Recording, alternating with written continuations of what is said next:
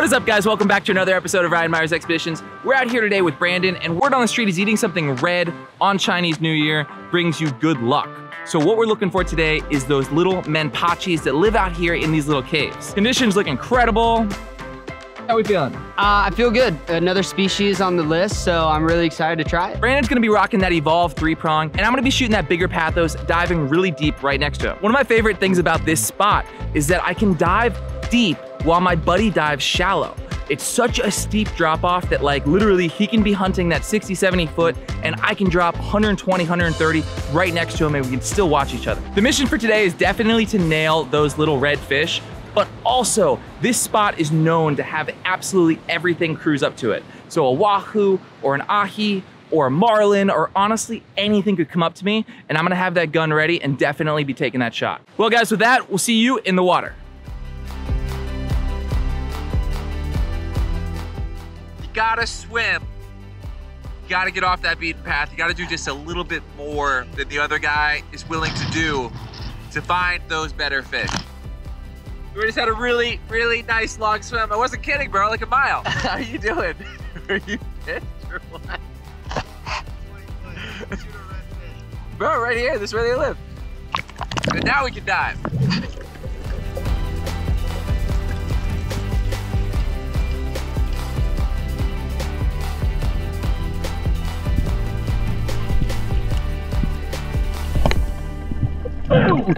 This is gonna be kind of difficult because those manpachi like to live back in holes and they're a lot harder to shoot than those kole. They're soft and a lot of times when you hit them, they definitely rip off. They're just difficult in general because they're always darting back and forth in those holes trying to avoid being speared.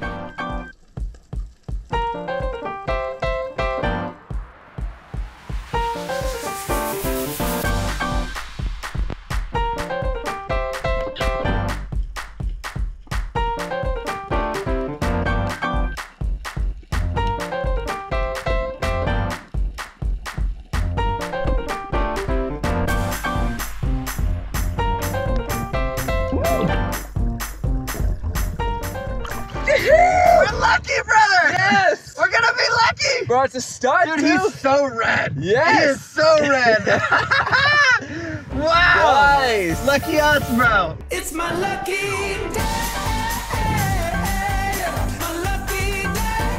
My lucky day. My lucky day. My lucky day. My lucky day. 'Cause I know today it's gonna go my way. I can see the sunshine through the rain. It's my lucky day.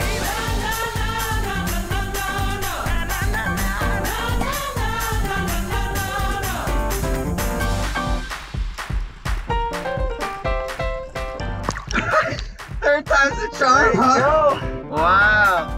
We were down there for a minute. They were loaded. So anytime you shoot these manpachi, it really is that first shot. Yeah. You know, they get smarter and smarter and smarter real quick. Make it count. Dude, that was sick. All right, shoot out. 25 more to go. Right. It's my lucky day. My lucky day. My lucky day. It is my lucky day. My lucky day. There's a pachi. I can't let you have all the New Year's luck, bro.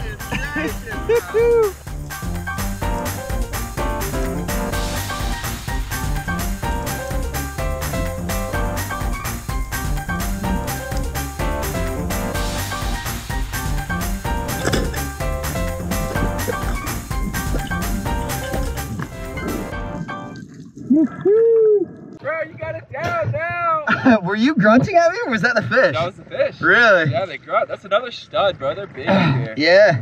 Nice stud. You get the luck for all of us. Dude, yeah. I got 3 times as much luck as we need, bro. I can see the shape of a cowrie sitting on the bottom, and I immediately think Sam would love it if I brought that home to her.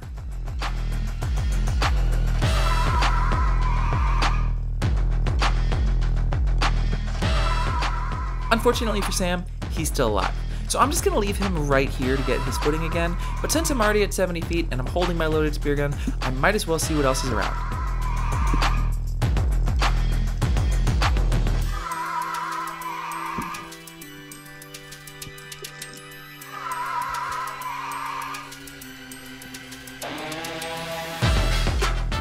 There's a little uku heading straight towards me, and the only thing Sam would love more than that shell is this uku. So I'm just gonna go for it.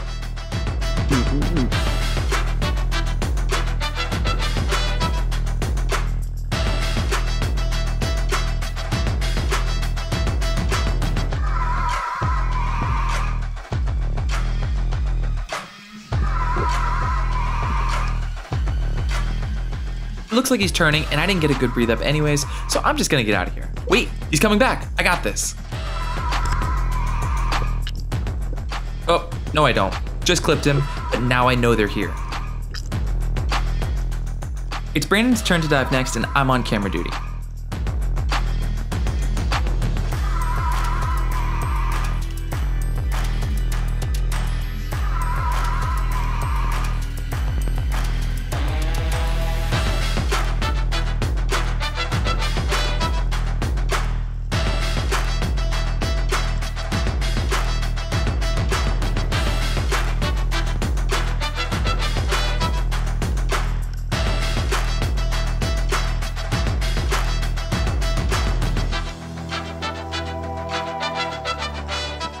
I guess he didn't see anything in that cave, so I'm turning off the camera and getting out of here.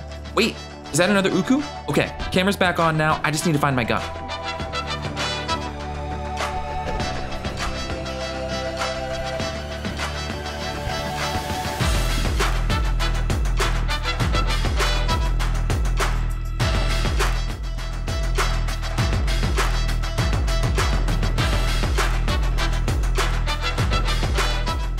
This is crazy rushed. I've got a camera in my left hand, my gun in my right, and I'm already out of breath. I'm just gonna bail and do this properly.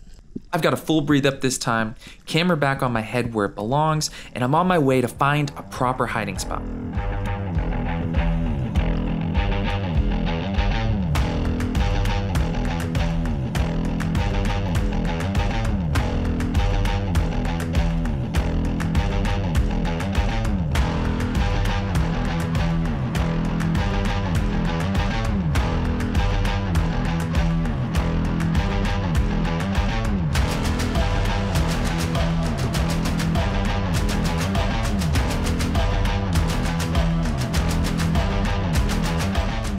I feel so much better than I did on my last 2 dives. There's no rush, no shells, no camera. It's just me and Mr. Uku.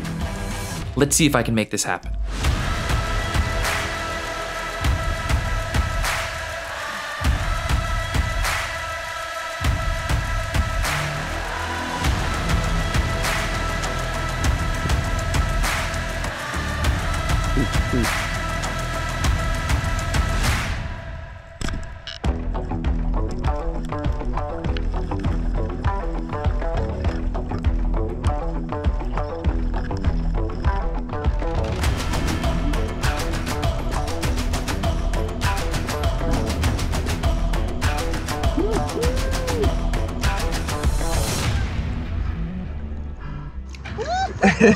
That's a fish right Right? there, bro. That's the Hawaiian special. Wow. That's the jobby right there. That's the one everyone wants. This is it. That's sick, bro. How pretty are those fins? Beautiful, man. Look at that.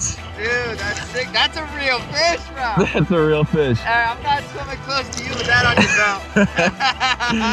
Yeah, I saw that thing down there, bro. Sick.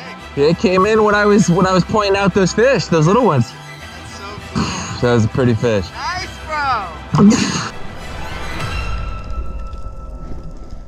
Sick little dive there. Found what we were looking for, those menpachis. But the trophy of the day, the uku. Out there, nice and deep, 85 feet, that little Pathos roller. How cool is that little Pathos gun that I can use to shoot this and those tiny little menpachis? I mean, talk about some versatility there. We're gonna scale up these menpachis, gut them, gill them, fry them up whole, and I'm gonna take this one back to Sam. Watch out for the big wave, Ryan. We got a big one coming in.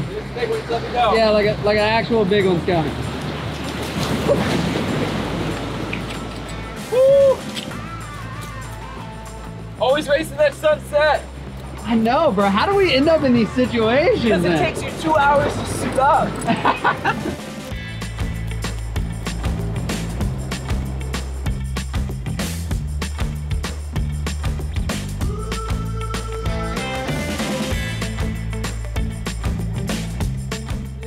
Okay, so we got our menpachis here. All I did was gut, gill, scale, put some big old slices in these things, dried them off really well, and now some of that Hawaiian salt, which you just can't have enough of.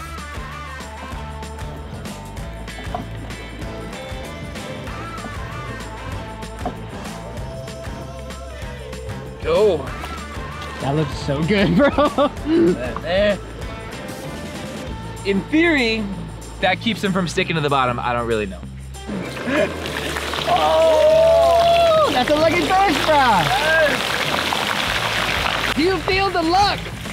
Oh, bro. They're good, huh? Good. Oh my gosh, yeah. All right, so part of that New Year's tradition a lot of times out here in Hawaii is red fleshed fish. So I brought some ahi out here. Brandon had been saying he wanted to eat a slab of ahi, and I was like, that I can do. I can't catch you one, I can't shoot you one, but I can buy you one at KTA. So we got one of those, and then we're driving past, and I realized that he never had a lau lau. 17 days he spent with me, and I never fed him a lau lau. So I had to stop at Super J's, get him a couple lau laus, because there's nothing after a long freaking swim like a delicious lau lau. I don't know what I have here. You have to explain it. It's something from the side of the road that you picked up. Wait, so we don't eat the grass? Don't eat the outside green stuff, eat the inside green stuff. Unwrap it. Inside green stuff? So that's a tea leaf. We're not eating that part. Okay. That's what keeps it nice and moist. Okay. I don't want to be disrespectful, but this looks really weird.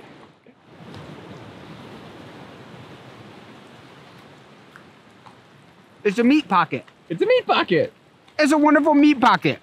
Okay.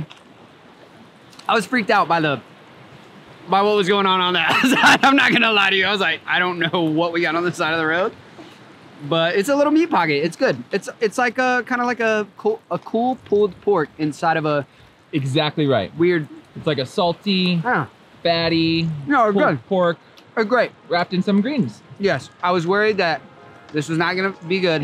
How's our crispy menpachi looking? Now, this is not like the kole. You cannot usually eat everything. Can't it's a little eat more the bones. delicate. You can't eat the bones. You can eat anything you can chew.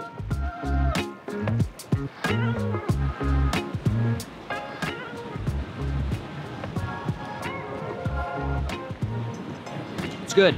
It's just super like Soft. flaky. Yeah, super. Super soft. Now I know why they were coming off the spear. Yeah, they just disintegrate. That makes more sense. So that's also why people love them.